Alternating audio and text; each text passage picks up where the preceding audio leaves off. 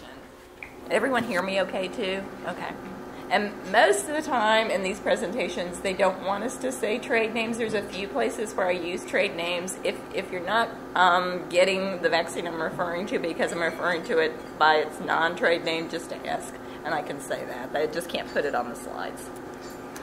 So we're going to look at vaccine-preventable diseases with a focus on the adolescents, look at some of the current literature, and answer some of the questions from the literature. So we're going to start with HPV. So it's the most common sexually transmitted infection now in the United States. The current estimate is about 79 million people who are infected, with 14 million new infections per year, and 20 million are infected with genital HPV. And one half of that is in your adolescents and young adults, the 15 to 24-year-olds. So 50% of people acquire HPV within 5 years of initiating sexual intercourse, and nearly everyone at some points in their life gets exposed to HPV. And for many, you acquire it and it resolves and you never really even knew you had it. So the biggest risk factor is sexual activity, and with that there are more specific behavioral risk factors. So the earlier age they have their first intercourse, the number of lifetime partners, and also the partner's partners. So you have to start multiplying and factoring that in as well, and male partners that are older. Some biologic risk factors, immunosuppression is a big one. You may not think of that as much, but your adolescents with Crohn's who are on the biologics, if they get HPV, they're going to have a much harder time clearing. It's going to persist, and so they're actually more at risk for cancer. If there's any cervical ectopy, the anal transformation zone, so that's kind of where it's going from the epithelium more to the glandular cells. Those cells in that transformation zone are a little bit metaplastic sometimes anyway, so if they get infected, that's another place where the infection is more likely to persist. And then also being a male and uncircumcised. So you can acquire HPV actually two different ways. What we often think of most is the sexual contact through sexual intercourse. Actually, though, it doesn't have to be penetrative intercourse. There actually can be genital-genital, if it's on the hands, genital, just sort of that skin-to-skin contact, oral genital. Genital HPV infection in virgins is rare, but can result from non-penetrative sexual contact. Condom use reduces the risk, but it's not fully protective. Non-sexual routes, if the mother actually has, for example, genital warts and the baby passes out and is born vaginally, some of those children do end up with laryngeal papillomatosis. It's vertical transmission, it's rare, but from following one of those children, there were a lot of procedures, a lot of scopes to try to get this disease under control. So it's a lot of morbidity for the child. And then fomites are hypothesized, but they're not well documented. So whether there actually is any transmission from things like undergarments, surgical gloves, biopsy forceps, it's kind of hypothesized, but not really documented. So HPV, there's 120 types. It is the established cause of cervical and other anogenital cancers, anal and penile cancers. According to the World Health Organization, in 2012, about 270,000 women died of cervical cancer. And as I mentioned earlier, it also causes genital warts. So you can kind of divide HPV into sort of the two different types. So the majority, or about 80 types, are the ones that infect the skin. And those are just kind of your common hand and foot warts. Then the other 40 types are the ones that infect the mucosa. And with those, the way to sort of remember this, the lower numbers are kind of the low risk. So 6 and 11 are kind of low risk or non-oncogenic types. So they cause the genital warts, laryngeal papillomas, and low-grade cervical disease. And then the higher numbered types, so 16, 18, and the numbers on higher up are the ones that cause the cervical cancers, anogenital cancers, and oral pharyngeal cancers. So this looks at what HPV type you find in invasive cervical cancer, and that big one in the red, let's see, is there a pointer somewhere or not? Well, the red is 50% is the HPV 16, and then that green is the HPV 18, and then the yellow is 16 and 18 co-infection. So overall, about 70% of cervical cancers are caused by just two types, the 16 and the 18. This is one of the new studies about HPV just released earlier this year. So their estimate now is 45% of U.S. men and women are infected with HPV. And a lot of our initial focus with the vaccines was the adolescent females and preventing cervical cancer. But what we're realizing is that men are actually more likely to stay infected throughout their lives. Over time, they probably have more partners. They have a higher number of partners, so they have more continued exposure to HPV. And they just don't seem to make as good of an immune response to it as far as women. So they're more likely to have that persistent infection.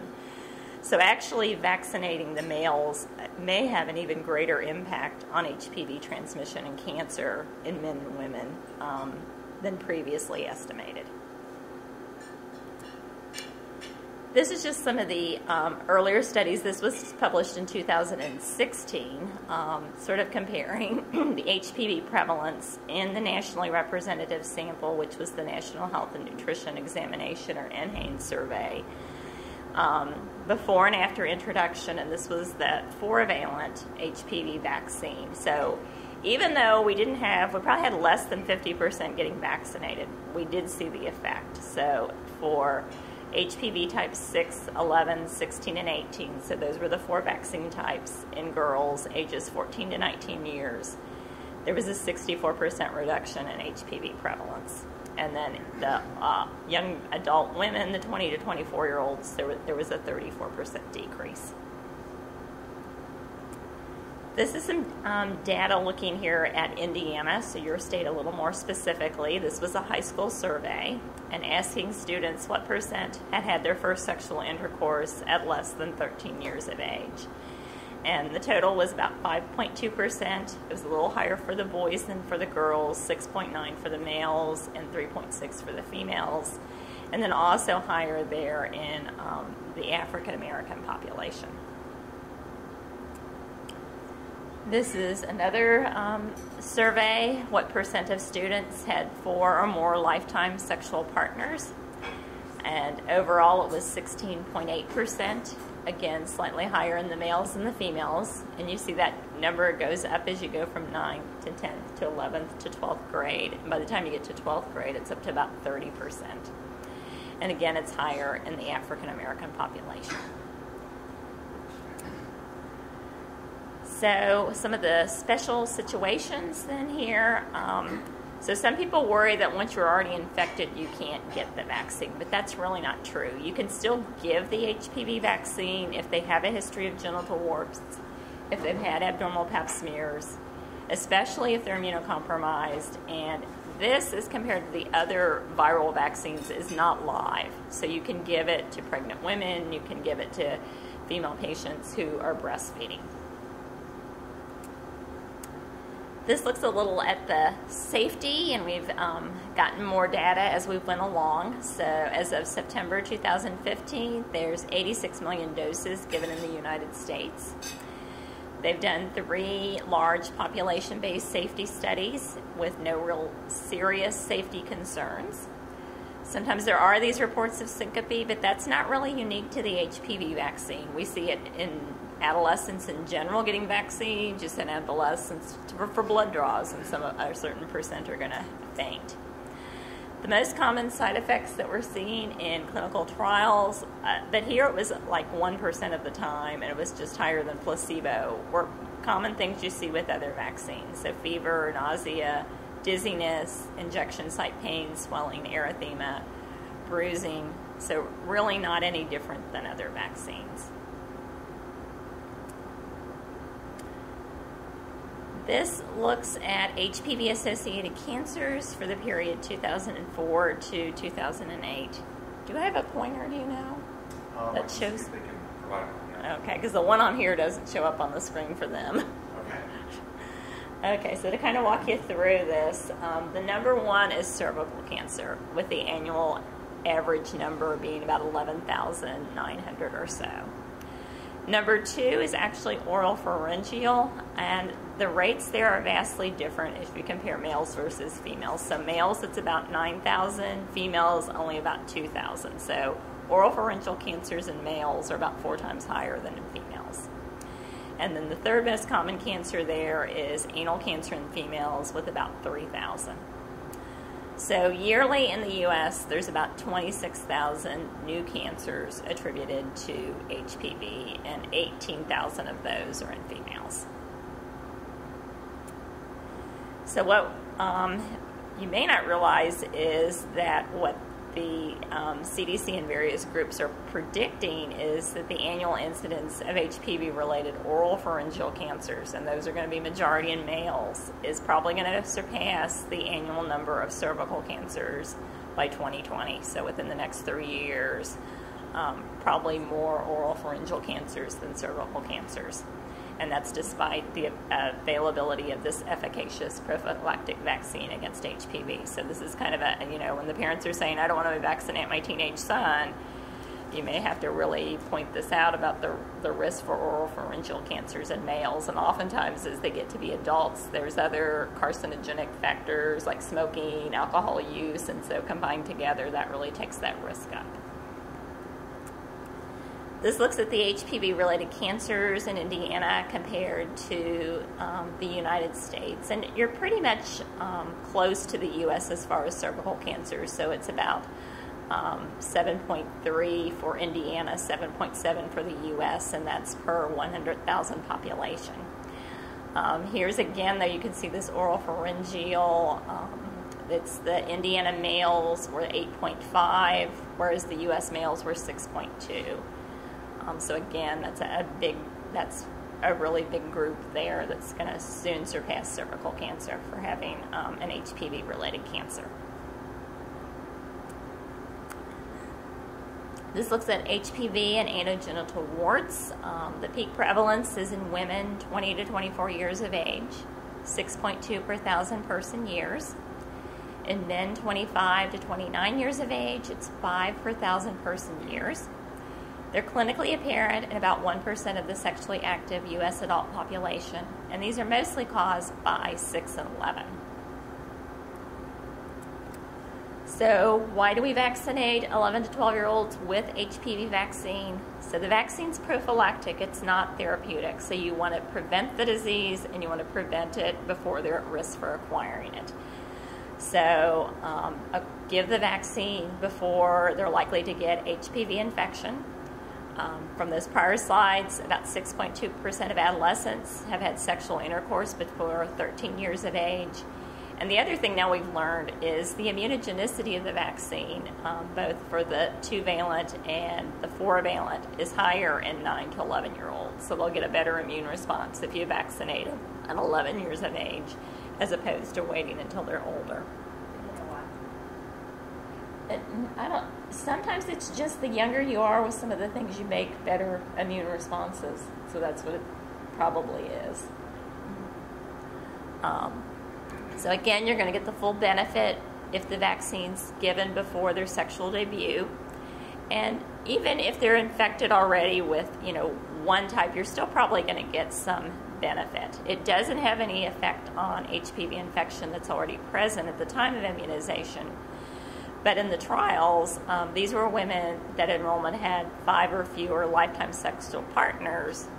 22% did have evidence of prior or current infection with 1 or more vaccine type, but less than 1% had been infected with all 4 types of the HPV in the vaccine. This is just another way of looking at HPV prevalence among females 14 to 59 years of age. Again, this is that National Health and Nutrition Examination Survey. So again, there you see that big group is the 20 to 24-year-olds. About 35% have the low-risk types, and then it's close to probably 45, almost 50% have high-risk HPV types, which is a little scary if that infection then persists. This is the risk of acquiring HPV. So this was looking at 18 to 22-year-old university students. And they were enrolled if they have never been sexually active or were within 3 months of having their first male partner. So the 1-year cumulative incidence of first HPV infection is about 28.5%. So almost a third within that first year of sexual activity acquire HPV. And that was higher if they had a male partner who'd had more partners as well. One of the big concerns that parents have voiced about the HPV vaccine is they often feel that their adolescent is too young. They don't want it to be viewed as something, I've given you this vaccine that's against sexually transmitted diseases, so now you can go out and have sexual intercourse and be less cautious. So this was looking at a retrospective chart review of girls 11 to 12 years old from a large health maintenance organization, basically divided into 2 groups, whether they'd gotten HPV vaccine or not. And the outcomes they measured in relation to sexual activity were pregnancy, STI testing or diagnosis, and contraceptive counseling. They compared the incidence of those outcomes in the 2 groups. They received vaccine from July 2006 through December 2017, or 2007, and the outcome period was up to December 2010. So they enrolled 1,398 girls. Only 493 were on the HPV vaccine group. So again, what you might expect, less than 50% vaccinated. However, over 90% had received Tdap and the meningococcal conjugate vaccine. Only 35% had initiated the HPV vaccine. The group that was HPV vaccinated were more likely to be Caucasian, more likely to have other medical visits during the year. But there really wasn't any difference in socioeconomic status, the education level of the family, or the time in the health plan. So this is looking at the 2 groups. So the HPV vaccine exposed group, there were 493, and for the most part, they had gotten all 3 vaccines that they were looking at. They'd gotten HPV, Tdap, and MCV4, 474. And there are a few that had only got 2 of the vaccines, and actually only 1 adolescent who'd gotten HPV without the other 2 vaccines. Then the HPV vaccine unexposed group was 905. 705 of those had got the other 2 vaccines, Tdap and MCV4, and then there were a few that had gotten either Tdap or MCV4 alone. So what basically the outcome of the study was, the HPV vaccine was not associated with riskier sexual behavior. It didn't reduce any concern about the need for safer sexual behavior, and it wasn't associated with any of those markers of sexual behavior that they looked at. So it wasn't associated with pregnancy, counseling on contraceptives, or testing for or diagnosis of sexually transmitted infections. So I think you can point to this study and say that to parents that it doesn't seem to increase their sexual activities. So a little bit about HPV vaccine itself. So as I mentioned earlier, it's really just composed of the protein of the virus. It's the L1 capsid protein. It has an aluminum adjuvant. There's no genetic material, so there's no of the RNA there, DNA. And so that's why it's really not a live viral vaccine. And what they seem to be is over 98% efficacious against cervical intraepithelial neoplasia types 2 and 3. So the prior vaccines, there was the 2-valent vaccine. Wasn't used much in the United States. It was just against the 2 types. The 16 and 18, it was only ever licensed for the adolescent girls, so it never really was used much. And then, so what we were mostly using years ago in the U.S. was the 4-valent vaccine, which was 6, 11, 16, and 18. But as of January 1st of this year, we only have the 9-valent vaccine available in the U.S. So this is known as Gardasil or Gardasil 9. It's made by Merck. It's got the 6, 11, 16, and 18, and then they've added those 5 additional types, which are all behind numbers, so they're the other types that also have a higher cancer potential. It's aluminum adjuvant, and it's licensed for females 9 to 26 years, and males 9 to 15 years, although with certain males you can also go higher as well. So if they started the series with the 4-valent or the 2-valent, you complete with the 9-valent. They didn't make any recommendation for giving the 9-valent vaccine if they've already completed a series with either the 2-valent or 4-valent. I think they figured it was hard enough to get even the 2 or 3 doses in, and to try to say come back and get a whole another 2 or 3 dose series was going to be really hard. If someone comes in and wants the 9-valent and has already received all their doses of the 4-valent, it's okay, it's safe to go ahead and give it to them. So ideally, you vaccinate before they're exposed to HPV, but remember, even if they've already been infected, they probably haven't now been infected with all 9 types, so they're probably still going to get protection. So recommended routine vaccination per the CDC schedule is 11 or 12 years. You can start as early as 9 years of age. Females 13 through 26 years and males 13 through 21 years if they've not adequately been vaccinated previously. And that vaccination through 26 years is especially for those higher risk groups. So men who have sex with men, transgender people, and your immunocompromised people, including those with HIV, if they've not been previously vaccinated. The new thing here is there's the different dose recommendations. So if you're 9 through 14 years of age, you only need a 2-dose series. So this is another reason to get the vaccine started early. You give the first dose at time 0 and then 6 months later. If you don't start the vaccination series until you're 15 years and older, you have to get 3 doses. And the schedule is 0, and then 1 to 2 months, and then 6 months later. And the second dose has to be 1 to 2 months after the first dose, with a minimum of 4 weeks between.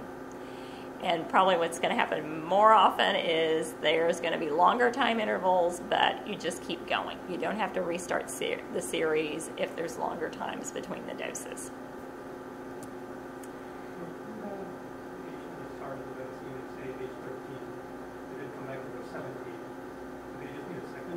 Yes.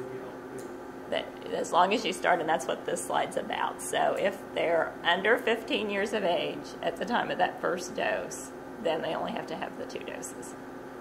So that's kind of, it probably, you know, if you're talking to parents that come, or adolescents, they probably, the fewer shots the better. So if you can get it in before they turn 15, they only have to have the 2 doses.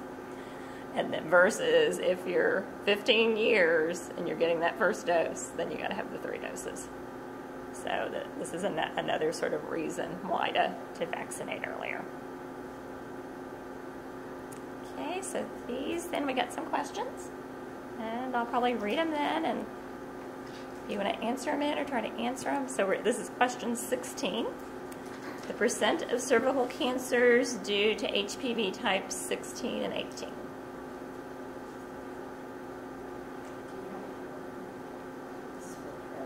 Yeah, you need the. Oh, you need a sheet? She needs a sheet. Yeah,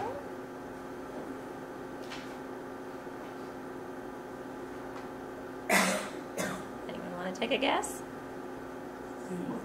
C. Correct. 70%.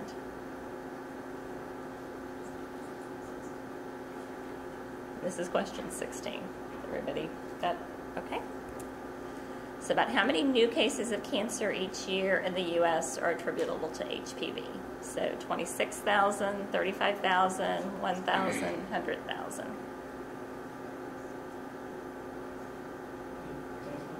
A. So it's 26,000 is what the estimate is, and about 18,000 of those are in females. Question 18 is the second most common type of cancer associated with HPV. C, right, so it's oropharyngeal, although we think it probably in the next few years will actually overcome cervical, which is now number 1. What's the rate of oropharyngeal cancer in men as compared to women? Is it twice as high, 4 times as high, the same, or we don't know? B, right, it's 4 times higher.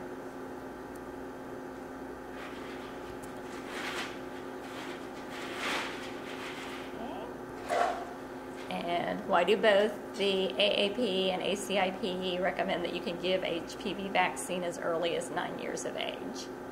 So it can't be administered with other vaccines. It's prophylactic, so you administer before exposure. Young children don't complain as much about vaccines, or the vaccine's only effective when administered before puberty. B, right, so it's prophylactic. You want to vaccinate them before they get exposed.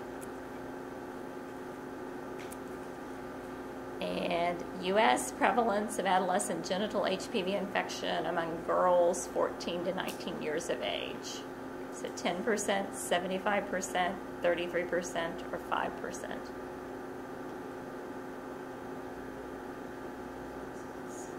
See, it's 35%. 33%. One of the common concerns about immunizing adolescents against HPV. So immunity is going to wane, a better vaccine's coming along, it's not effective, or being immunized results in increased promiscuity. D.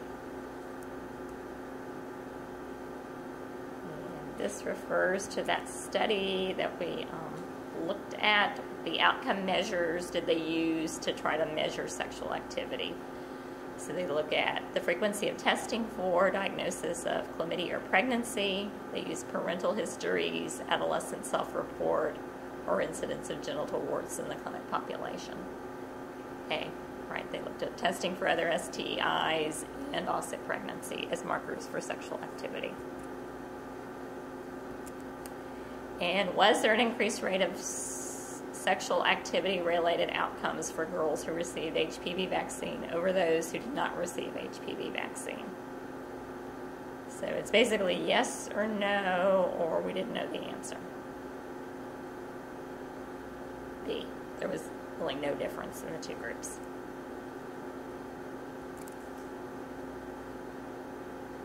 Okay, everybody got the questions then? Okay. So next then is how to improve HPV vaccine rates. So this looks at HPV vaccination estimates and also some of the other vaccines, whether the child or the adolescent is at or below the poverty level. And actually, poverty doesn't seem to be such a big factor here because many of those below poverty just have just as good vaccination rates of those that are at or above poverty. Here you've got the HPV with the girls and the boys. So for the girls, as far as getting all 3 doses of HPV, it's probably only about 30%. And then boys, it's really low down there. It's only about 10 or 15%. So though I know you come out as 51st, but it's probably decimal point sort of differences, because if you start thinking all states are about 20 to 30%, you may be, like 29.5 and somebody else maybe 29.6 in these surveys, because we got all concerned a few years ago when Ohio was 48th overall for all vaccines, but then the next year it changed. So overall, nobody is really in the whole United States doing very well for vaccinating boys, and even with the 3 doses for girls, I think everybody pretty much still is below 50%. So this is another way of doing it. This is the 2015 National Immunization Survey of the Teens. So this is, they just picked, though, a certain percentage of random number phone calls to call and ask if your adolescent has been vaccinated. Can they see that? Is that in focus well back there or not? So the first is Tdap, and so the Healthy People 2020 goal is about 80%, and we meet that.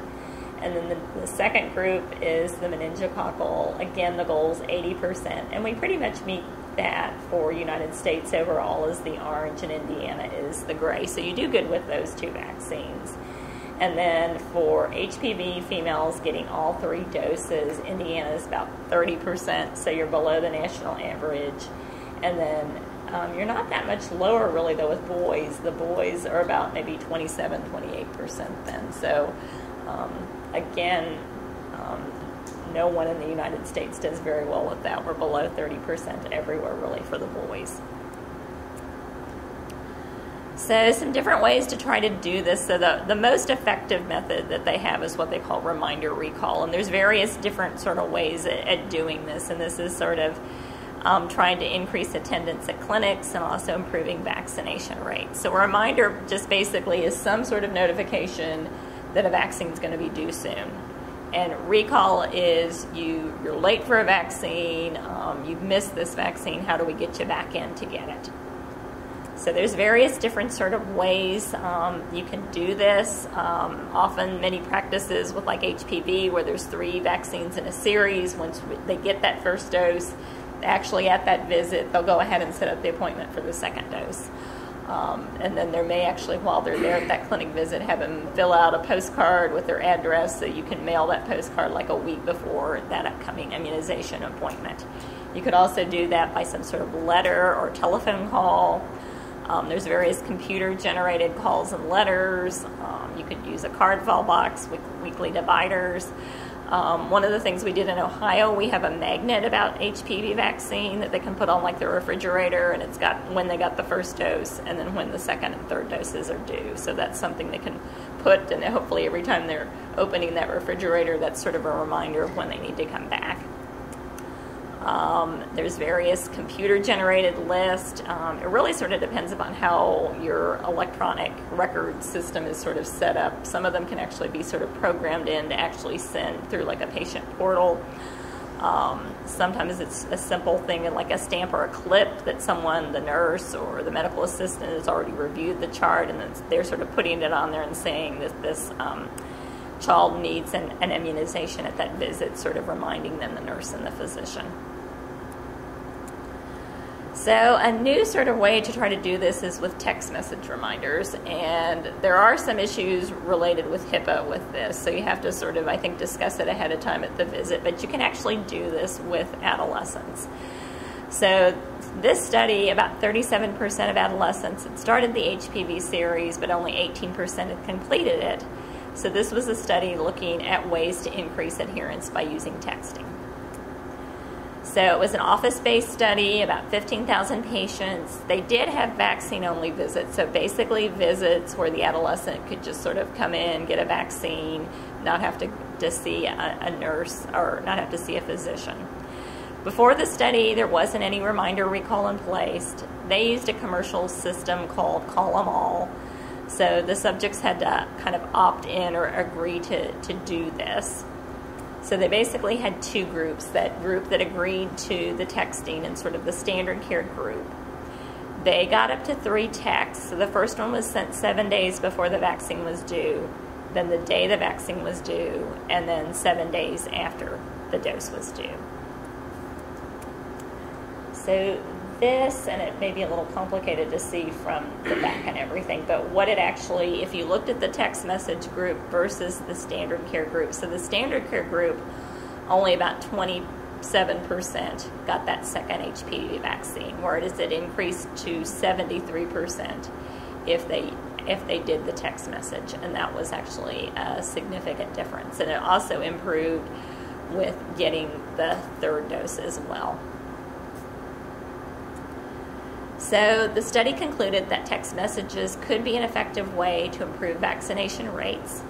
Most of the parents said they actually preferred a text message over an email or a phone call, and adolescents said that they preferred text and that they frequently checked their smartphones. So this for them was actually probably a better way to reach them than the typical phone calls, letters. The other thing is this idea of missed opportunities for adolescent vaccines. So this was a retrospective chart review of adolescents, 11 to 18 years old, receiving care at a university medical center. So a missed vaccine opportunity, basically the child's in for some sort of visit, and it may be something that you don't even typically sort of think of as like a preventative care or well-child visit. It could be that they're in for their sprained ankle. But that's still an opportunity to vaccinate them. So the missed opportunity is they were behind on vaccine, they were there for a visit that didn't involve a high fever or serious illness, and therefore they were eligible to be vaccinated, but then they left the office without no one really bringing up that, hey, you're behind, you need this vaccine. So they had in their population 1,638 adolescents, which included 9,180 visits. 40% of these subjects had private insurance, and they found that those non-preventative care visits were the ones that were associated with more VIS vaccine opportunities. So these were kind of the ill visits, but again, not really sick enough that they couldn't be vaccinated. So maybe the upper respiratory infection, the ankle sprain, and so the missed opportunities for vaccines, and it wasn't just HPV here, it was actually 85% was Tdap, that they needed a Tdap and they walked out without getting their Tdap, and then it was about 82% for meningococcal and 82% for the first dose of HPV. So it's not just HPV, there's a lot of vaccines that they're missing. Probably a lot of adolescents, once they get to be that age, are not necessarily coming for, we try to say come every year for your well-child visits, but a lot of them don't come. And so when we're seeing them is more the acute visits, and so we really have to sort of get them while they're there for that acute visit and get them caught up.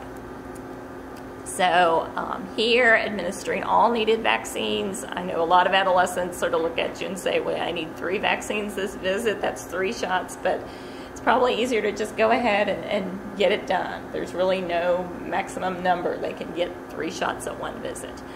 Trying to vaccinate at all visits. Have somebody look at that immunization records at all the visits. Many offices use standing orders that once you know that they need that HPV vaccine, that order's already in that system. It just then has to be signed off by a nurse practitioner or a physician when they're actually coming in for the visit, but then the nurse can actually give the vaccine. It could be an after-school clinic or something, extended hours, and so that gives them a lot more access. The other thing we've learned about HPV vaccine is kind of how physicians and nurse practitioners present it, and sometimes we present it as a little bit more as optional, whereas other vaccines we recommend much more strongly. It's sort of the new vaccine, but it's been out there about 10 years or so now, so it's not so much new anymore. Parents express the concerns over safety of efficacy. A lot are concerned that the adolescent's too young, they're not sexually active yet, let's wait until they're older.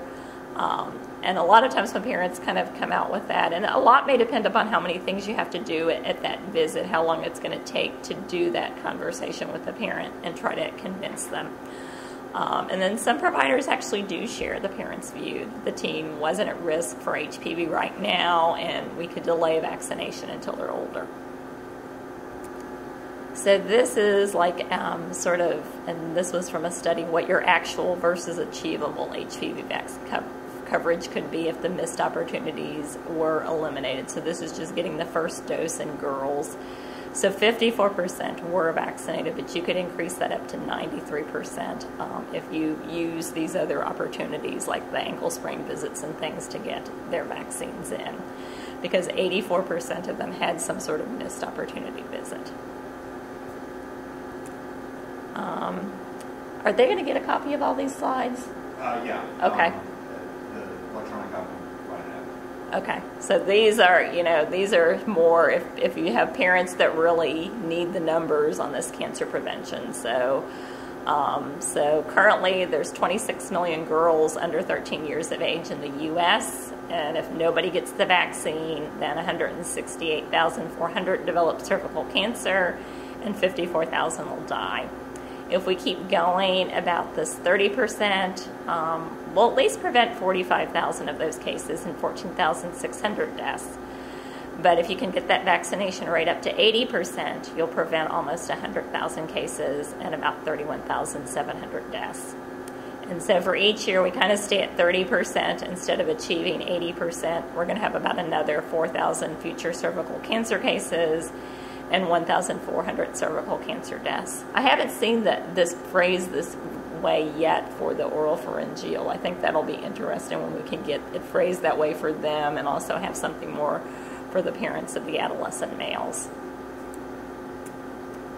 So for a lot of parental concerns, some of them, like you said, they don't view it as it's not a required vaccine, so therefore it must not be as important if the school doesn't require it. needing more information. They're concerned about initiation or an increase in sexual activity. They think their child or adolescent has a low risk of HPV infection. They don't think the vaccine is safe. They don't think it's going to be a direct benefit for the son. So I think the things to sort of help them realize is it does prevent cancer. It's best to give it at 11 to 12 years of age. If you started early, you only have to have the 2 doses as opposed to 3. But it is important to get all the series, complete the whole series. Providers just being familiar with HPV epidemiology, outcome for infection, and making a strong recommendation for the vaccine. So what one of the practices in Columbus said they did was they actually did sort of this approach. They just come out and said, your child needs 3 shots today, and put it all together. They would say HPV, meningococcal, and the Tdap. So they kind of presented, you're here, you're going to get all 3 of these today. And the reason why, we're going to prevent cancer, we're going to prevent tetanus, pertussis, whooping cough, and meningitis. So sort of presenting it all with the other adolescent vaccines, getting them all done at the same visit. Here's another example where you might want to how to sort of address these concerns in about 45 seconds. So you're taking that approach. It's Megan. She needs the 3 shots today. Mom says, well, why does she need HPV vaccine? She's only 11. And then you can tell her about protecting against cancer. 33,000 people in the U.S. get cancer due to HPV every year. It's safe. We've now got over 100 million doses given, no really serious side effects. Mom's still coming out, though, that she's still very young. And then I think here you can add in the part that we want to give it before exposure, before she initiates sexual activity. And the other thing is if you give it 11 years of age, you're getting a better immune response, and you only have to get the 2 doses as opposed to the 3 doses. So these are just some questions on HPV vaccine. So this is question 25 on your sheet then. The top reason for the parent not giving the child HPV vaccine then? C. Right, the pediatrician didn't really strongly recommend it. And like you said, too, I think the fact that the schools, they just don't feel like it's a strongly recommended vaccine.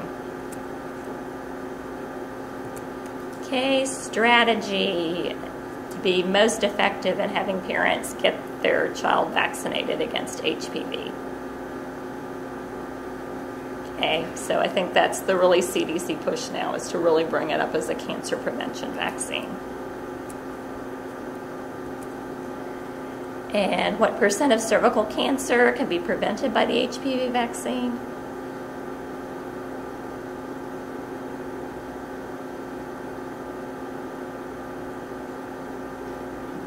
B. It's at least probably 70%, because that's the 16 and 18. It may be a little higher.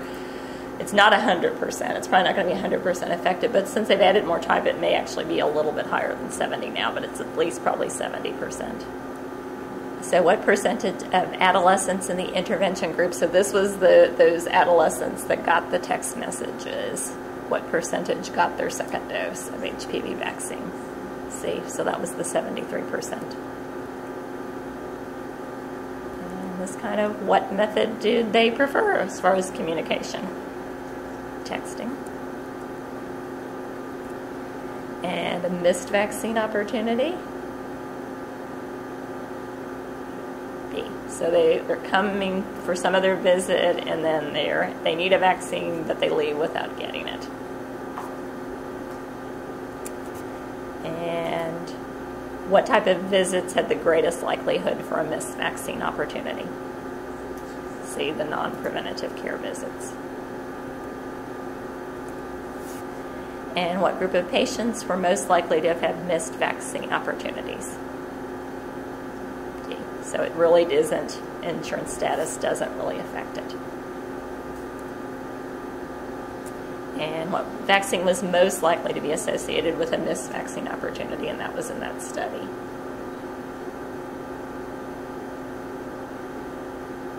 A little bit of a trick with it, remember? Which one I said was higher than So now we're going to talk about vaccine hesitancy. So it was actually Tdap. Tdap was they actually are, higher why they do than it, HPV. and what we can do. So vaccination actually comes from the Latin vacca for cow, and this was because of the first vaccine, which was Jenner's use of the cowpox vaccine to protect against smallpox. So the vaccination concept really started to control smallpox, which was a disease that was fatal in 30% of cases. And even today with the antivirals that we've developed, there really isn't a good one against smallpox. So it's really fortunate that we've been able to vaccinate. And smallpox is really the only infectious disease that we've been able to really completely eradicate with vaccination. There's smallpox dating back all the way to the Egyptian mummies, and there were multiple large-scale outbreaks or epidemics of smallpox in many parts of the world.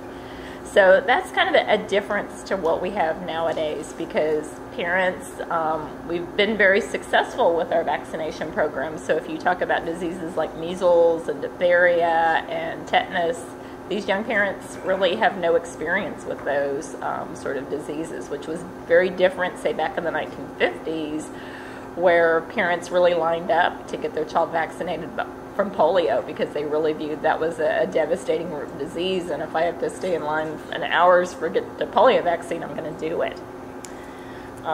So our vaccine hesitant parents, the ones that don't immunize children, actually tend to be white, often have married parents with higher levels of education, a family income greater than $75,000 per year, and live in certain states that do allow philosophical exemptions. One of our big sort of anti-vaccine groups in Ohio actually happens to be the chiropractor group. Often we get letters and the editor in the newspaper from them, and you think, well, they're healthcare professionals too, but they often are very strong anti-vaccine, we found. So probably this is something you're going to encounter in your practice. So when they surveyed pediatricians, 85% had parental refusal of some vaccines, and 54% had parents that basically refused all vaccines. So about 28%, or almost a third of parents, have some significant immunization concerns. And how that breaks down, 9% kind of will allow immunization. They're kind of doubtful, but it often comes up that you got to have the vaccines for school, so go ahead and do it. That's kind of their reason. They're still not really trusting, but they go ahead and do it for that reason. There's about 13% that want to delay immunizations, put them off kind of as long as possible, and then 6% that absolutely refuse immunizations. So these are some of the reasons parents say that they're concerned. There's this feeling now that vaccines aren't safe. The vaccine causes worse effects than the diseases they prevent, so they don't think, measles and things like that are out there very much. Vaccines or the vaccine adjuvants, so this is the aluminum, the thimerosal, which is the mercury derivative. Those have been blamed for causing autism. Giving all these vaccines at the same visit is going to overload the child's immune system, and these vaccine preventable diseases are gone, and they're not that bad sort of anyway. So as I mentioned earlier, most of these parents of young children have never seen these diseases, and so they only sort of see the risk rather than the benefit from the vaccine. Schools are a way to get at least those required vaccines into children. There's no law that children must be immunized, but for most states, if they're not immunized, they cannot attend public school. And so there's a strong incentive to get those, what are the school required vaccines. And they vary state by state, and where I live is pretty close to Kentucky, and I can tell you Kentucky is actually more stringent with a lot of these requirements than Ohio, and so it varies sort of state by state. So some of the key facts on school vaccination, they're state-based, so they're state-specific. These school vaccine laws have been upheld by the U.S. Supreme Court. They all permit exemptions, and there's no requirement that states, though, do have to have exemptions. So the exemption that all states have is medical, and that's pretty standard. If the child's had a severe anaphylactic reaction to a prior dose of vaccine, you don't give that. And that's a small group of children. That's not really a big sort of problem. 48 states have religious exemptions, and that's sort of loosely defined state by state. So some recognized or established church or religious denomination that has some objection to a vaccination. So it doesn't have to be one of the major denominations. You can sort of start your own little church, and as long as you sort of call it a church, you can fit that one. And then Ohio is one of those 19 states that have what they call a philosophical exemption. And this is just basically, I just don't want my child vaccinated. They don't really have to, in Ohio, state a reason why. They just mark it as philosophical exemption. I don't want my child vaccinated. That's it. What they find, though, is the states that have those exemptions, especially that philosophical exemption, are the states that have more vaccine-preventable infections. The states with the easier rules for exemption account for about 90% or more of cases of pertussis in the U.S. Among children 3 to 18 years old, they're about 25 times increased risk of measles, and if they're a little younger, 3 to 10 years old, there's a 60% increased risk of measles if you're in those states. The other thing is there's a lot of influences now on parents. I mean, they used to just sort of get vaccine information from really your healthcare providers, maybe other parents. Now that you can go to the media and the internet, and you have to sort of be careful when you type in immunizations, and it gives you a bunch of websites, because you can find yourself in something that's really projecting a very strong anti-vaccine message. And a lot of times, if you're just a layperson, it's really sort of hard to sort out, well, this site's very pro-vaccine, and this site's very anti-vaccine, which one do I believe? Oftentimes, it's difficult to quickly communicate the truth behind the science. There's a lot of power of visual imagery. So up there, green are vaccines, so the idea that vaccines aren't safe, they have all these impurities in them, when really a lot of the things they promote, the sort of herbal and organic, really don't have the FDA sort of safety testing that vaccines have had. A lot of power of visual imagery. The one down there, the baby with all the immunization syringes, and in the background, the poison in the skull sort of thing. So a lot of exploiting parental fears. Which one did they give you? And they don't really, and that's just, you're not going to give this, even to give all of them at the visit, the baby's not going to get this many vaccines at one visit. So they've really exaggerated this. I mean, the most, you may give 2 in each thigh or whatever, but the rotavirus is oral, so this little baby isn't going to get this many shots.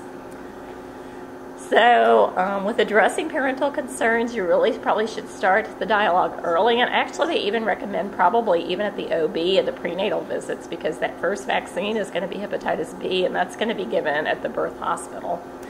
Try to listen to and understand their concerns.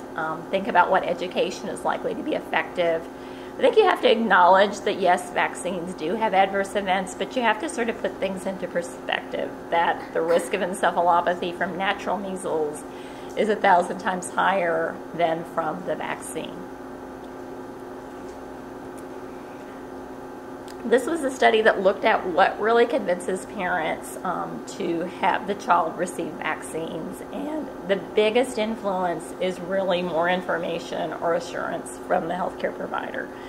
So they still sort of come out and say that they trust really the healthcare provider more than anyone else. So I think if you can have everyone in your office sort of giving that same vaccine message, oftentimes I think it's just as simple as saying you vaccinated your own child, or you recommend that vaccine, you want your adolescent granddaughter to get the HPV vaccine. I think that can be something that doesn't take a lot of time, but they realize that if you view it as safe and important enough and you're going to vaccinate your family members, then they should as well.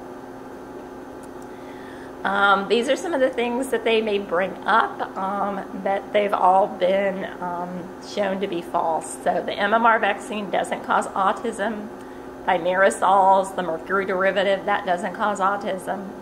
Vaccines really don't overload the immune system, and vaccines don't really contain impurities. They're pretty scrutinized. If there's anything that we can get rid of or doesn't need to be in that vaccine, that's pretty well taken out already. So this is looking at children and how many vaccine antigens they were exposed to today as far as in the past. So some of these vaccines that we used in the past had a lot of proteins. So like smallpox had about 200 proteins. When we used the whole cell pertussis vaccine, it had 3,000 proteins. So if you're a child in the 1960s like me, you got from your vaccines about 3,200 antigens. As you can see, as we've gone over time, we've added more vaccines, but we've also switched from using the whole cell to the acellular pertussis. It's got fewer side effects and it's got fewer antigens. So even though they're getting a lot more vaccines, the amount of protein exposure is only about 125 or so. So I think you can point out that probably most people who got vaccinated back in the 1960s survived and did very well. We didn't really overload their immune system or cause them a lot of long-term problems. This is how much your immune system gets challenged every day. Just from even a viral upper respiratory tract infection exposes a child to about 4 to 10 antigens. I didn't put it in here. There's a little slide, I think it may be on the Ohio AAP website, about how many germs there are on a cell phone, because people don't clean their cell phones and they're often in the office and they give the child a cell phone to play with. And I think it's like, 20,000 or something per square inch or something of a cell phone. So that can be something that they have kind of common around, and just how much even something simple like that exposes them to. And then this sort of addresses the mercury. This is Ari Brown. She's a pediatrician and author of some popular books for parents and children. So about the different types of mercury. So ethyl mercury and methyl mercury are actually very different. It makes that analogy between methyl alcohol and ethyl alcohol. So methyl alcohol is antifreeze. If you drink it, you're going to end up in the ICU. Ethyl alcohol is a Bud Light, basically.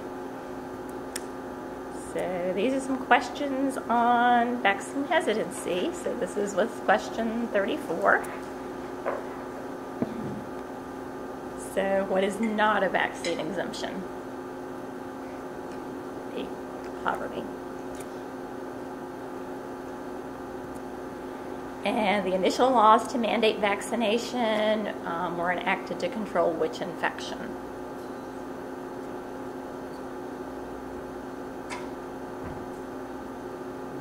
The smallpox, because it was the one that was viewed as really a deadly infection. And outbreaks of vaccine-preventable diseases most commonly start among which of the following groups?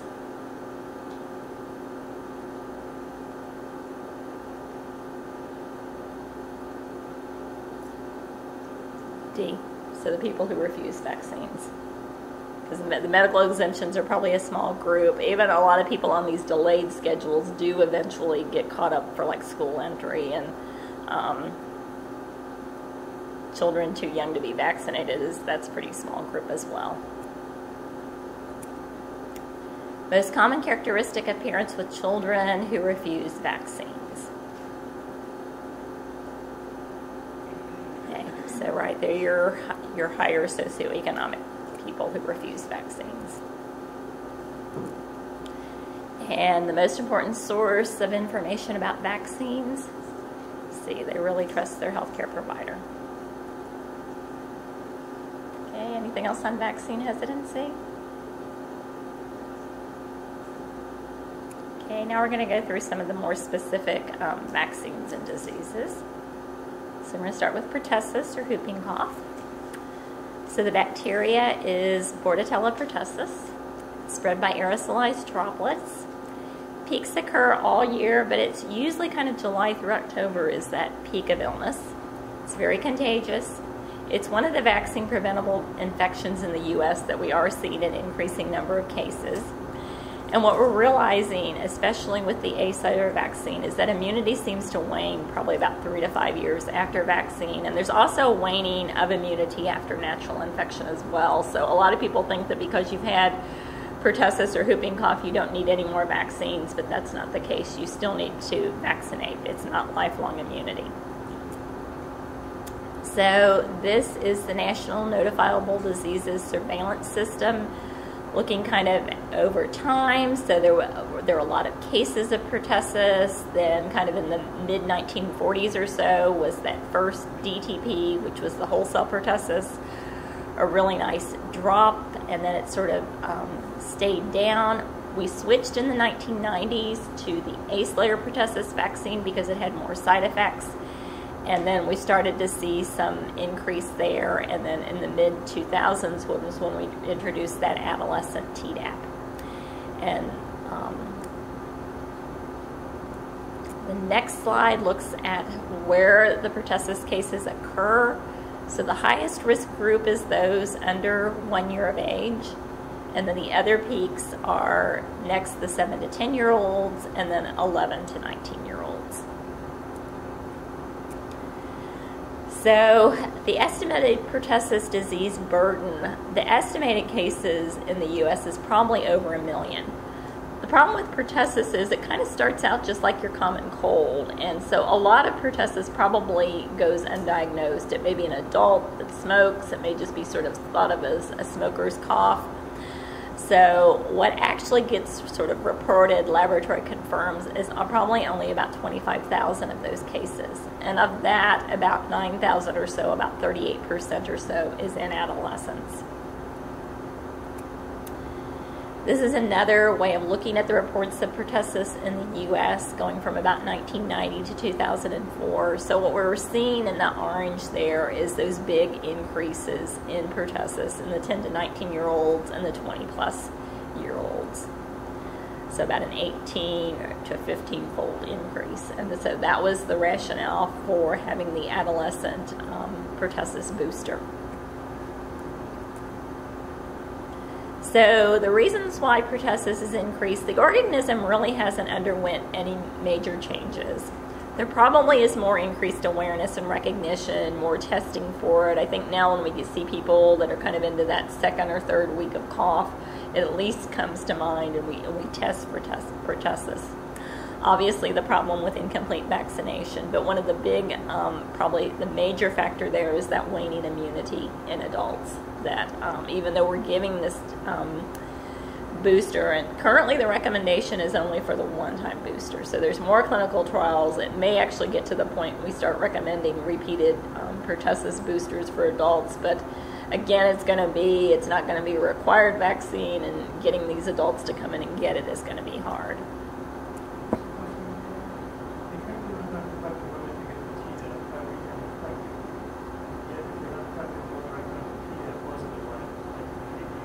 Right. And I'm going to get to that in a little bit, but what you're really trying to do, pertussis could potentially be more severe if you get it while you're pregnant. So you as being a pregnant woman, you want to protect her from pertussis. And then also because those young infants, especially that first year of life, is going to be the highest risk for not only pertussis, but also more likely to be hospitalized, is doing it sort of late pregnancy so that she passes the antibody to the baby and gives that baby that protection. So it's kind of not only protecting the mom, but also protecting the baby. And they realized if you get it like one pregnancy, often women space out babies by like 2 or 3 years, that immunity may have waned, that next baby may not have quite enough protection. And they realize now too that it's safe enough to give it at 2-year, 3-year intervals. So I think using the baby, they're sort of making more of a stronger pregnant women are in medical care, let's give it, let's protect the baby. But it could be really hard if we start saying, like every adult should get a pertussis booster every 5 years or something. And that's probably what it would have to be. I don't know whether they would pick certain, would you pick, people who work with young infants, healthcare providers, but again, that's going to be hard. But that may be what we sort of have to do. The other option is, what they're working on, is to come up with maybe some sort of a compromise, because we went to the wholesale, which had really good immunity, but had a lot of side effects. The acellular, which has fewer side effects but not as much immunity, do we really need to make a whole nother pertussis vaccine that can kind of give longer lasting immunity? So these are some of the estimates, but even natural infections probably only 15 years from some of those earlier studies. And the wholesale Some of these are UK, Finland, Germany. Those are about 6 years or so. The early studies out of Italy and Germany were about 6 years for acellular, but it's probably not quite that long, because some of those may have actually gotten some whole cell vaccines along with, so it wasn't an all acellular pertussis vaccine schedule. So with adolescent and adult pertussis, it is pretty common for them to have symptomatic disease. 38% have a cough that lasts 15 weeks or more. 73% have the paroxysms, 69% have the whoop, and 65% have post-tussive emesis. So 83% of teens miss school, 61% of adults miss work, and the average is 14 days of disrupted sleep. So the reason, kind of how we already talked about, giving Tdap to adolescents is decreasing the disease in adolescents and adults, and then decreasing that transmission to young children. But what they project is you need at least 70% coverage in adolescents to achieve that goal of decreased transmission. So the ACIP recommendation is 1 dose of Tdap for adolescents 11 to 18 years of age. Preferred administration is 11 to 12 years of age. It can be administered regardless of the interval since their previous TD dose. And you can give it with other vaccines at the same visit. So giving all three of those, the Tdap, the HPV, flu as well, meningococcal, that would actually be 4 vaccines at the same visit. Adults, if they're over 19 years of age, if they've never received Tdap, the current recommendation is at least they get 1 dose of Tdap. And then it goes back to the TD boosters. That may change. We're doing clinical trials, so it may actually be that kind of that TD sort of goes away and we just move to the boosters all being Tdap is probably what's going to happen. But then again, 10 years is probably still too long. It's probably not going to last. Well, we have like people like my age who actually got the whole cell vaccine as children. We probably are a little better from having that immunity as a child from that one. So it may work okay, but the children who were born in the 90s who all their life have only gotten acellular, that's probably not going to work for them. So I think we'll have to figure out how to do that. And then we talked about earlier, you get Tdap with each pregnancy, and they've sort of defined it now that you probably should really get it sort of that early 3rd trimester, so like 27 weeks or so. Thinking then if you wait till like 36 and then the baby comes a little early, you've missed that opportunity. So I think they're moving more to like the 27 weeks or so to give it. So we talked about already, pertussis is one of the diseases that's increasing. There's a lot in the 0 to 2-year-olds. Sometimes just having a case of pertussis to tell them about. We had one that actually died, but was in the CICU, pulmonary hypertension. So I think sort of pointing that out to them, they don't, they think pertussis is okay, the baby's coughing and not feeding very well, but actually no, your baby actually can end up in the CICU and actually die from this. Canada was a little bit earlier, or a little bit later actually than us. They introduced DTaP in 1997, sort of the same reason we did, fewer side effects compared to the whole cell vaccine. Canada does sort of a similar schedule to we do 2, 4, 6, a little bit wider interval, 12 to 23 months, 4 to 6 years, a 14 to 16 year, and an adult. So this was a study out of Canada, which was to look at a better understanding of this waning immunity of pertussis and the impact on pertussis disease burden. So it was a meta-analysis, which is a statistical method for contrasting and combining results from previous studies in the hope of identifying patterns of having a higher statistical power. So they looked at primary research articles that didn't include modeling studies that were going to assess long-term immunity, although long-term was really just 18 or more months of follow-up. The children received 3 to 5 doses of DTaP. They looked at 389 articles, but actually only ended up with 11 that they can use in the meta-analysis. So 6 that had data on 3 doses and 5 studies with data on 5 doses. The 3-dose studies were all conducted between 2001 and 2006. The 5-dose studies were conducted 2010 to 2013. They all measured the yearly incidence of pertussis. They used different diagnostic methods, so some use PCR, some use PCR culture, some use clinical symptomatology, and others use serology with the 4-fold rise in antibodies to the pertussis toxin.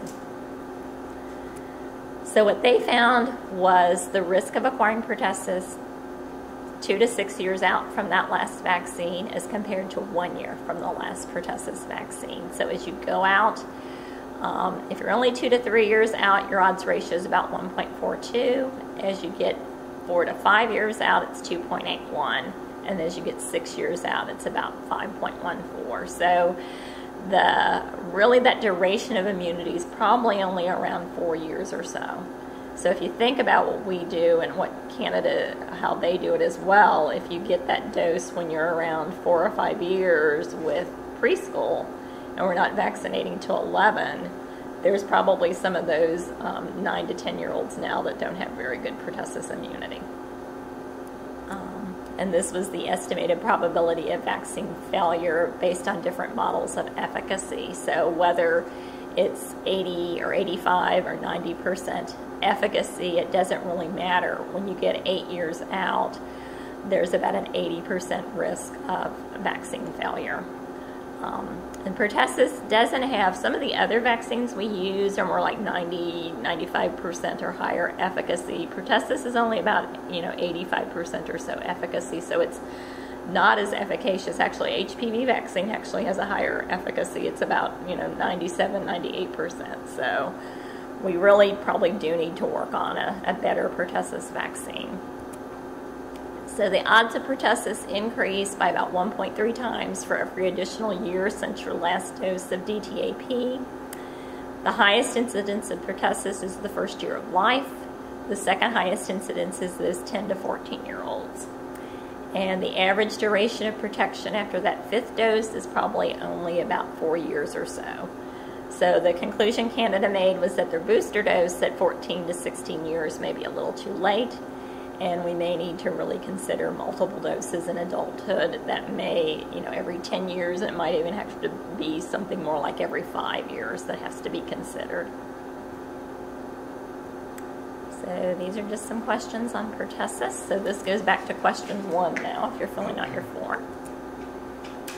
The age group with the highest incidence of pertussis.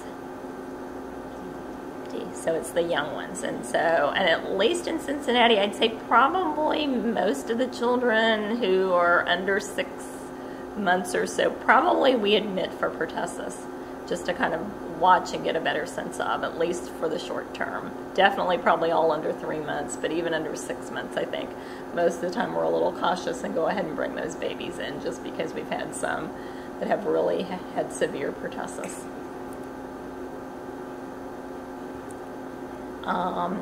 Next is the main cause for why we're seeing more pertussis cases. D. So it's the waning immunity. And next is why we switched from the whole cell vaccine to the acellular pertussis vaccine.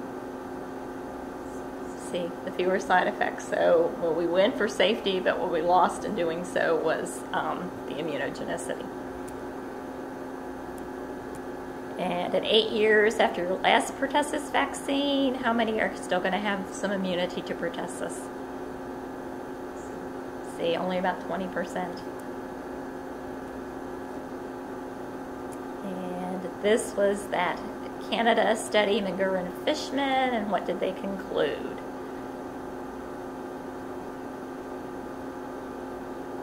D. So it was all the immunity wanes over time.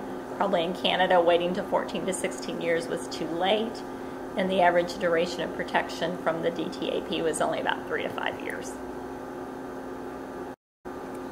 So next we're going to go through pneumococcal, and you don't probably always think of this as being an adolescent vaccine, but it is important for certain adolescents, so that's why we included it here.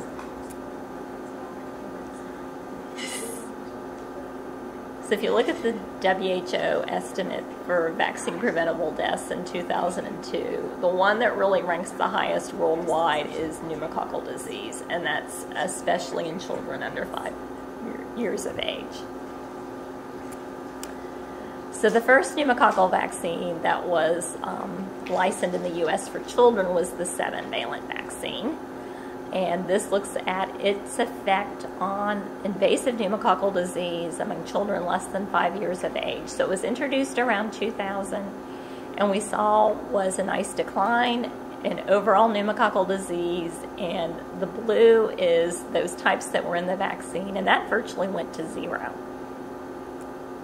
These are just different studies kind of worldwide and what the efficacy was. These are more from the clinical trials, but actually pretty highly efficacious, 94%, 83%, even in the Gambia about 71%, so pretty effective vaccine. What happened, though, is this idea of serotype replacement. So our invasive pneumococcal disease was no longer being caused by those types in the 7-valent vaccine, but there were other non-vaccine serotypes, often antibiotic or penicillin resistant, and the one that really emerged was serotype 19A. So that had the greatest increase in incidence in the United States. And so that's what led to the 13-valent vaccine, which got introduced in about 2010. And again, what we've seen, and this is a different y-axis, so it doesn't go as high, but again, we're seeing this nice decrease in overall pneumococcal invasive disease, and also in those types caused by the types in the 13-valent vaccine. The question that's kind of going to come up is, are we going to get into serotype replacement again? And it's probably a little too early to say that yet, but it is sort of a concern. And there's going to be the how many more serotypes can we put into this vaccine, because we've got 13 in and we've got the protein. So I think that's going to be something we'll have to watch over the next few years. The other vaccine that's out there is the polysaccharide vaccine. So that's the 23 serotypes. It's the one for the elderly that we've used for many years. The problem is because it doesn't have protein, it doesn't give a really good memory response. So you get a little boost, but it's not really a high boost. And if you give this vaccine sort of repeatedly, it seems like the more you give it, the sort of less of an immune response with each subsequent administration. So there's the conjugate vaccine, which only has 13 serotypes, but gives you better memory and also gives the better boosting.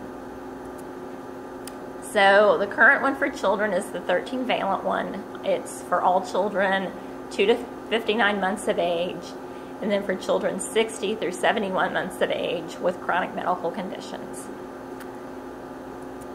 These high-risk children, though, and these are actually immunocompromised children, are actually sort of getting to be a bigger group. So this was looking between 2007 2009 among immunocompromised children 6 to 18 years of age. 49% of invasive pneumococcal disease was caused by the serotypes in the PCV13, and an additional 23% was caused by serotypes included in the 23-valent vaccine. Looking a little bit about invasive pneumococcal disease, so in children with hematologic malignancies, they're 822 times higher compared to age-matched children without an underlying condition. So this is thinking about pneumococcal vaccines then for your adolescents, older children. And this has been one of our sort of areas where we've had a lot of success with a lot of quality improvement work recently at Cincinnati Children's.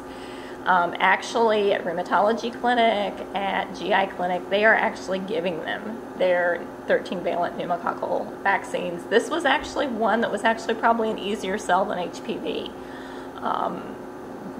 That talking about pneumonia, talking about meningitis, your child's immunocompromised, get this vaccine. It's routinely given to all babies.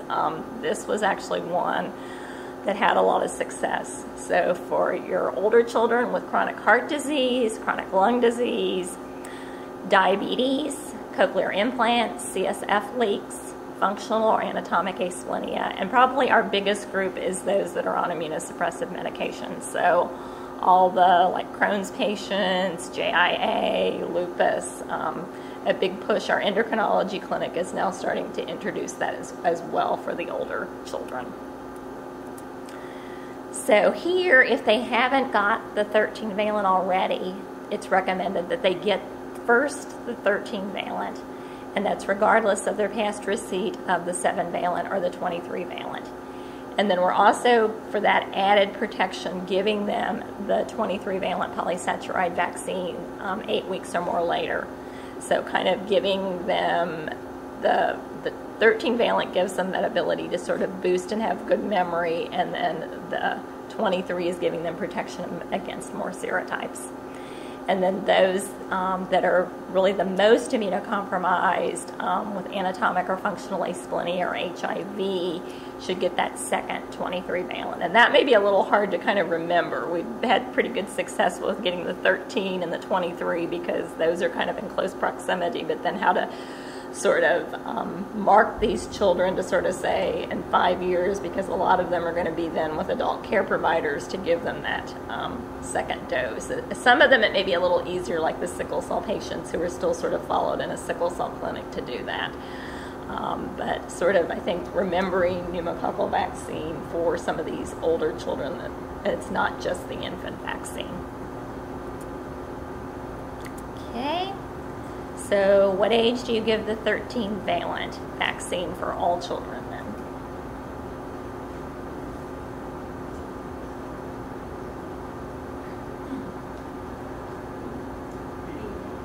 Right, it's 2 months to 59 years of age. And you're getting to the point now, since it came out in 2010, most of them will have now, like if they're 7 years or age or so in that age group, will have gotten the 13-valent all along. It's more those that are older, like your 7 to teens, that you have to sort of think that they probably got a 7-valent, or if they're really old, they may not have ever had any pneumococcal vaccine in their life. Some of the high-risk conditions. D, so it's all of those. And what's the recommendation then if they're 6 years to 18 years and have a high-risk condition? D, yeah. So if they haven't received the 13-valent previously, you give them the 13-valent. So they just have to have the 1 dose of the 13-valent. They don't need the 3 doses. You start with the 13-valent always first before you give the 23-valent, and you don't have to do it to every child in that age group. And compared to the general population, for these children with a hematologic malignancy, what's their increase for invasive pneumococcal disease? A, so 800 times higher.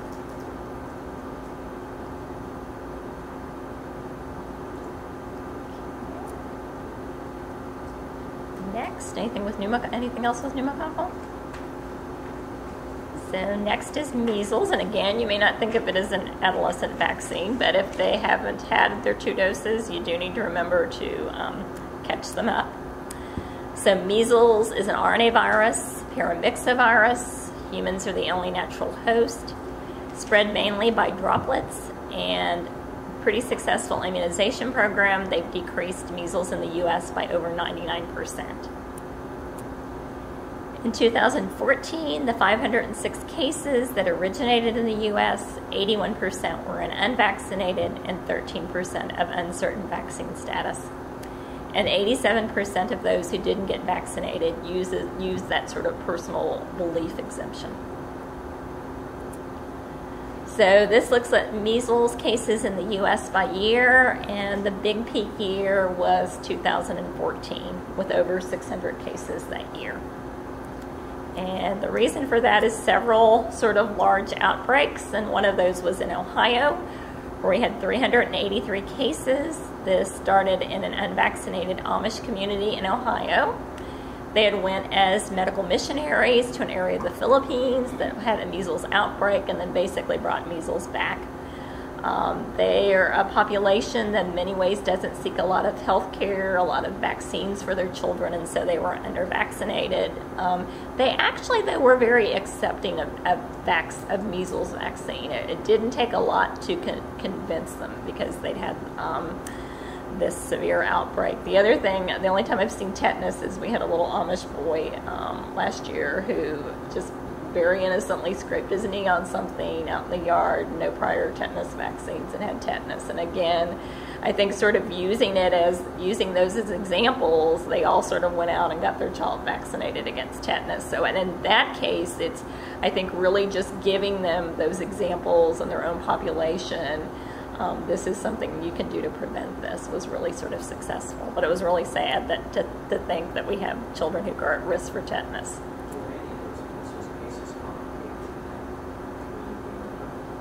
I think some of them did have to be in the hospital, so it's a lot. And that's your other thing. If you get measles when you're older, like adults, adolescents, you're more at risk for like the CNS side effects, the pneumonia, that sort of thing. So the other measles outbreak that you probably heard about, which was sort of in 2015, was California Disneyland, 200 people infected. There, even in children, about 20% of the children were hospitalized. Probably a traveler infected overseas who then visited Disneyland. Don't think they ever exactly figured out the index case, but again, it was the same measles virus as to that outbreak in the Philippines. This looks at measles. So there is some measles in children who are vaccinated with 2 doses of the MMR vaccine. So it's not 100%. In the U.S., we give the vaccine at 12 to 15 months. Measles vaccine is given in Canada as 12 months. And you might think, why don't we vaccinate children earlier in life for measles? And it's because most mothers have had either natural measles or measles vaccine. The antibody persists for a while and is passed to the baby. So like at 6 months, the baby may have residual maternal antibody that will actually interfere with the vaccine. And that's why you really have to wait and give measles vaccine at 12 months of age. Measles vaccine failures, there are some primary failures. There's probably about 4 or 5% of people, if you give them 1 dose, they aren't going to make an immune response. And that's really, in this case, the rationale for giving that second dose, that you're picking up that 4 or 5 that have had that primary vaccine failure. So measles isn't really so much a waning of immunity. And so that's what really led to that recommendation for the second dose of measles vaccine. So this was another Canada study. They had an outbreak. They looked at this outbreak of measles among adolescents who received the 2 vaccine doses. And they found that the age that they received their first dose was associated with a greater risk of getting measles. So it was about 2 to 4 times higher in children who were first vaccinated between 12 and 14 months versus if they got the vaccine after 15 months of age. They did sort of get a case control study to look at this a little bit more. When they got their first and second dose, they adjusted some from maternal status of measles, whether natural infection versus immunization. So it was a matched case control study. Adolescents who'd gotten 2 doses of measles-containing vaccine. First dose administered at over 12 months of age. The second dose administered between 5 and 17 years of age. Cases were confirmed measles. They had 5 randomly selected controls for every case. There were 725 patients with confirmed measles. 507 were 5 to 17 years of age. 102 received the 2 doses at over 12 months of age. There were 19 only received 1 dose. 337 were unvaccinated, and 49 had unknown vaccination status. So the majority here were unvaccinated children. Of those 102 who had gotten 2 doses, 82 were epi confirmed. Only 20 were laboratory confirmed. The cases and controls attended 17 schools. The schools ranged anywhere from 1 to 41 cases. 2/3 of the cases were boys, and adolescents contributed disproportionately to the cases. So they found in Canada, if you got it more at that 12-month side versus if you got it more toward the 15-month side, your risk was higher. That age effect was not confounded, though, by gender, age at second dose, interval between doses, or the maternal year of birth. So these are on measles vaccine. So what factor had the highest risk for acquiring measles among children who had received the 2 doses of measles vaccine. So this is that Canada study. See that they got it more at the 12 months of age sort of mark. And why do we give measles vaccine basically at 12 months instead of at an earlier age like 9 months? B, so the residual maternal antibody may interfere with inducing immune responses. If you do have a child, since people often take their children to other foreign countries and they're going to a country where there's measles activity, you can give measles vaccine as early as 6 months of age, but you can't really count that dose. So if they were going somewhere, you would give the 7-month-old a measles vaccine, but then not count it. They still have to get their 12-month and the 4 to 6 year booster. A couple of years ago, we had a mom that went back home to Germany.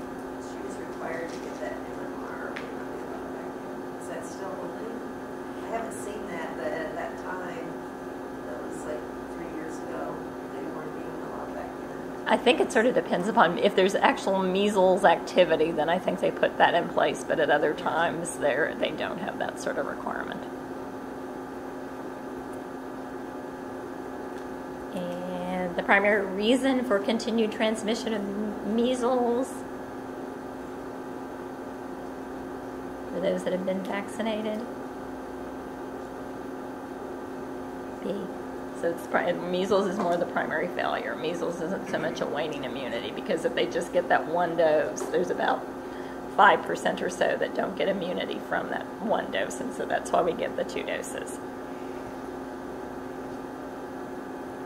And then what do we use if we actually are confirming a diagnosis of measles then?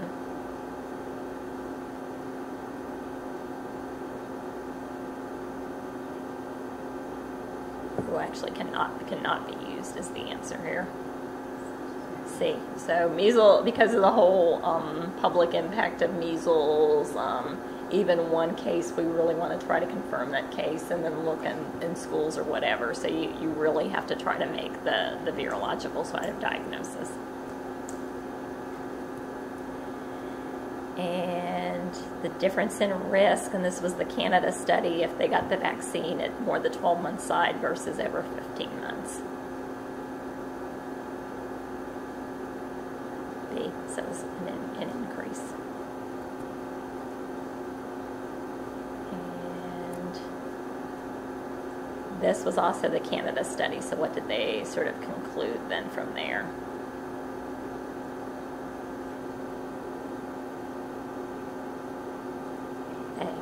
So Canada's kind of moved, I think, more to what we are, giving it between 12 and 15 months. This next is flu. We doing okay for time? Okay. So flu, people getting their flu shots themselves, vaccinating their patients, okay? So the most common flu types in the U.S. are H3N2, H1N1, and B. About 36,000 deaths per year, 225,000 hospitalizations. Flu rate in children for hospitalization for those under 2 is pretty similar to the rate in the elderly. The other thing with young children with flu, they shed the virus about 2 days before to 10 days after the influenza begins. So if they're in daycare, there's about a 12-day period or so there where they're shedding flu and spreading it to their classmates. So we used to think that flu disease was mostly caused by A, but what we're finding now is that there is a lot of B flu viruses. And in the 2010 to 11 season, about 38% of flu deaths in children were due to type B. The numbers from last year was 101 flu deaths for children, and I think this was the first time we got over 100. So last year, I guess, although we didn't necessarily think of it, I don't think is a really bad flu year, it was high for children as far as deaths. 85% of those deaths, they had not received that season's flu vaccine. So if you want to prevent flu in your child, vaccinate them. Since 1978, we've had the trivalent, or they've got the new abbreviation. It used to be TIV, Now they're calling it IIV3, or Inactivated Flu Vaccine 3, which had the 2 A's and the 1 B. We sort of have to change the components each year because flu viruses keep mutating, and so we try to predict ahead of time. Well, really, we sort of have to predict in like March or April to make the flu vaccine, to have it ready to administer in like September, October. So it's really looking at what's going on in the rest of the world and trying to predict what are those 3 or 4 flu viruses that are most likely to be circulating. And so now we've added that second B. So we've got the quadrivalent vaccine, IIV4 or QIV. So basically the recommendation now is vaccinating all children 6 months through 18 years of age. And for this year, actually it was the same for last year, you don't use the intranasal vaccine anymore. It doesn't seem to work. So it's really all now the injection in the arm. Really, they say everybody, if you have to sort of focus, it's the 6 through 59-month-olds, and obviously those with have underlying conditions. You can use either, there's an IIV trivalent or an IIV quadrivalent for children. The other thing that's come out this year, and it's raised sort of questions in Ohio, and I don't know if you notice this, and this is going to be a case where I have to use the trade name of the vaccine. So the one you've probably always sort of had in the office is Fluzone, and it's the quadrivalent Fluzone, which for those young children, the 6 months to 35 months, it's the 0.25 mLs. The other vaccine that is new this year, which was tested in that age of children, is also a quadrivalent IIV4, which is Fluleval. Fluleval, the dose is 0.5 mLs for everybody. So you are giving really those young infants that double dose. And so from that clinical trial, they actually got at least as good or a better immune response. So I think you have to look what vaccine. I know some offices have said, well, we've got both in the office.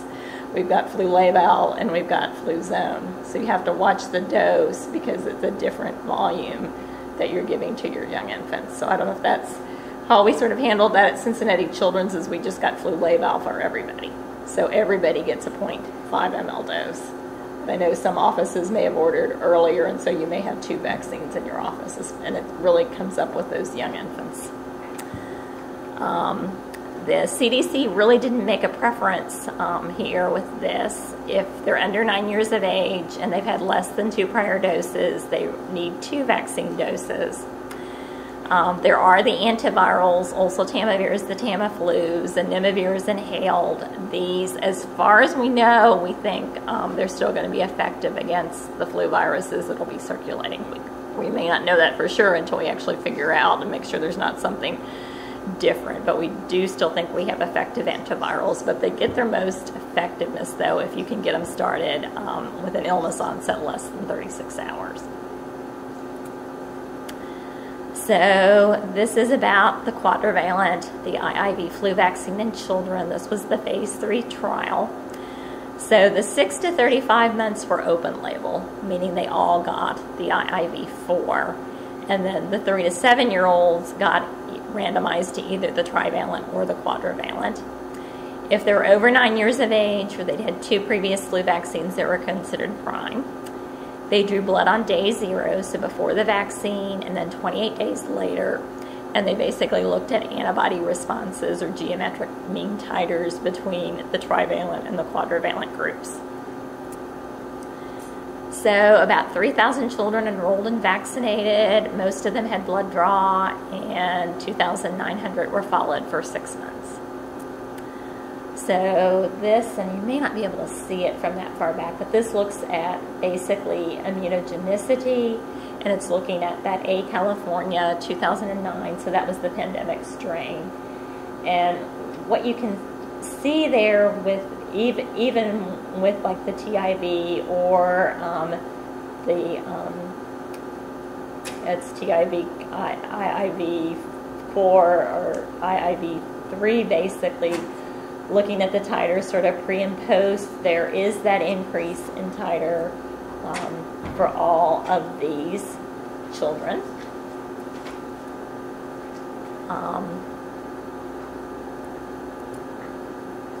And then if you look, the top is for all children, all the age groups, and then looking at the 6 to 35 months old. And if you look at that post titer, it's a little lower for the younger ones. And so that's sort of why we're still having to give those younger ones those 2 doses of vaccine rather than just the 1 dose. So basically geometric mean titers, and this is just showing for the 1 antigens, but for the other antigen, they're higher in the children 3 to 17 years of age as compared to the 6 to 35-month-old children. And this is more just looking at immunogenicity and the sort of that QIV and TIV, or whether you give quadrivalent or trivalent, it's non-inferior. So that's why the CDC hasn't made any preference over the 2. This just looks at how we do with vaccinating children in some of the different years. And it was around 2004 when the ACIP started recommending flu vaccination of all children, and that's 6 to 23 months. And then as we go on out, still it's only about 35% or so that get 1 or more doses, and only about 20% or so that get all the doses. So flu vaccine is another one that we really need to work on improving our immunization rates.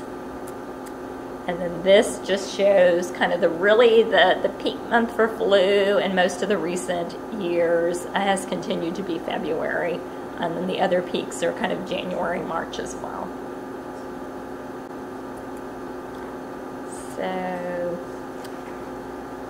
So this was looking back in that study, 2010 to 2011, the percentage of flu deaths in children related to influenza B.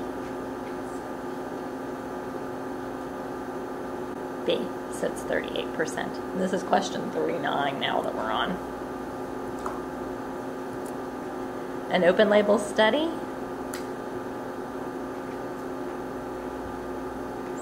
See, so this was when they did the study with all the young children got the quadrivalent activated flu vaccine. A difference in immune response to flu vaccine in the infants, the 6 to 35 months, as compared to 3 to 17 months.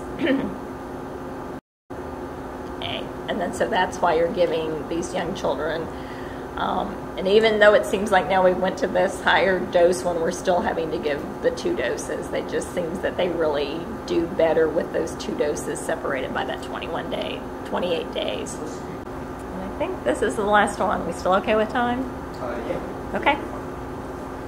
So meningococcal disease. So I guess this is sort of one where maybe a photo is worth sort of 1,000 words. So this is basically really severe meningococcemia, can result in meningitis, gangrene, loss of limbs. For those of you who are familiar, Amy Purdy is one of the Paralympic snowboarders, and so she has sort of really gone out there. She has a website called Meet Meningitis, and so she was a healthy young adult, acquired meningococcemia, basically is a double amputee now, has a kidney transplant. And so if parents want to know more about this, her website is Meet Meningitis, and she basically sort of shares her story. It's a rare disease, but it's very significantly life-changing. So only about 2,000 to 3,000 cases per year in the U.S. Most common age groups are under 1 year of age and 16 to 21-year-olds. 5 major serotypes of meningococcus. Mortalities 10 to 15% even with treatment. And then there's another 11 to 19% who lose arms or legs, maybe deaf, have seizures, have stroke. It can affect the kidneys, kidney failure, renal transplants. So this looks at meningococcal disease incidence. So that big group there is under 1 year of age. That's really the biggest group. And then the other peaks are kind of the 15 to 18 and the 19 to 22 years. And then our meningococcal vaccine, the one that's required for school entry, at least in Ohio, and I think many other states do it as well, is the ACWNY. So that's protecting against those 4 serotypes. What we'd have liked to have been able to do is to just put the B in the same vaccine, but the B antigen kind of looks like a self-antigen, and it doesn't really, when you try to put it in, you can't make a good immune response to B. So they had to sort of play around. And so we've ended up with the meningococcal B vaccine being its own separate vaccine. And then we really haven't studied it down, and it's sort of going to be sort of, I guess, a cost-benefit thing. So the like under 1 year of age group is where there's a lot of incidence, but it's still only 2 cases per 100,000 population. So it may never come out that meningococcal vaccine is really going to be cost-effective to vaccinate all infants for it. And that's even starting to come up with meninge B vaccine in adolescents and how cost-effective it really is to say it's a recommended vaccine. So there are groups that are higher incidence for Neisseria meningitis. So again, our immunodeficient patients, those that don't have a spleen, HIV infection, if you have a family member who's had meningococcemia, smoking and even passive exposure to smoke probably increases your risk. Having a recent upper respiratory infection, crowded living conditions, and college students living in dormitories. So meningococcal vaccines, the first ones were polysaccharides or unconjugated. We don't hardly use them anymore. This is T-cell independent, so again, not very good memory. They don't work in children under 2 years of age, pretty short-lived efficacy. So we moved to these conjugate vaccines that are T-cell dependent, that give good memory, basically covalently linking the polysaccharides to inactivated bacterial toxin products or toxoids. You can give them as young as 2 months of age. So, for example, a child that was born without a spleen, you would start meningococcal vaccine at 2 months of age. And this is the preferred vaccine for people under 55 years of age. So the meningococcal ACWY, or the quadrivalent vaccine for adolescents, the first dose is 11 to 12 years of age, with the booster at 16 years of age. If you give the first dose at 13 to 15 years of age, then you still need to give the booster at 16 to 18 years. If the first dose is given after 16 years of age, then you only need the one, no booster. The problem is, though, if you wait, there's those years where you don't have protection. Ohio's actually moved toward you have to have the first dose sort of for like that 7th to 8th grade entry, and then the second dose for 12th grade entry. So in Ohio, this has become a required vaccine. And then children at high risk of meningococcal disease, it really depends upon what age you identify and start them. If you start them at 2 months of age, they need 4 doses. If after 7 months, a 2-dose series, and then you booster them every 5 years. So the high-risk conditions here are HIV, asplenia, and some of the complement component deficiencies. Meningococcal B, these are the new vaccines. There's 2 that have now been licensed, first in October 2014. There's one called Trumemba, which is a 3-dose series, although now you can actually, they're starting to look at just taking that down to a 2-dose series as well. And then in January 2015, the second one, Bexsera, came out. It's a 2-dose series. These are approved 10 to 25 years of age. This is a little different with other adolescent vaccines. So the ACIP gave them this permissive or individual choice recommendation. So they didn't think it was cost effective to make it a recommended vaccines for all adolescents. So they've sort of left it up to really providers and adolescents and their parents. You should use the same product for all doses. Again, in Ohio, it kind of is how practices, I think, sort of sell it. The ACIP at least is saying you should discuss it with adolescents and their parents. At least tell them about its availability, ask them about it. The Vaccines for Children program does cover it. A lot of the private insurances will cover it as well. So we're not finding costs to be so much of an issue. It's more the parents that only get whatever vaccines are required for school entry, or parents that are, I'm only going to get a vaccine if it's, absolutely recommended. And I don't know that it'll ever fall into that category because it's a rare disease. It's probably never going to be cost effective to say vaccinate everybody. So I think this is the last set of questions then. So the difference in immune response between conjugated and unconjugated vaccines.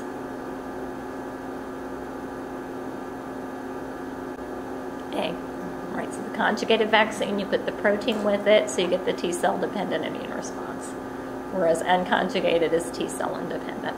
And so the young children, the children under 2 years of age, can't make that T-cell independent immune response. So that's why, like the 23-valent pneumococcal vaccine, you can't give it until they're 24 months of age.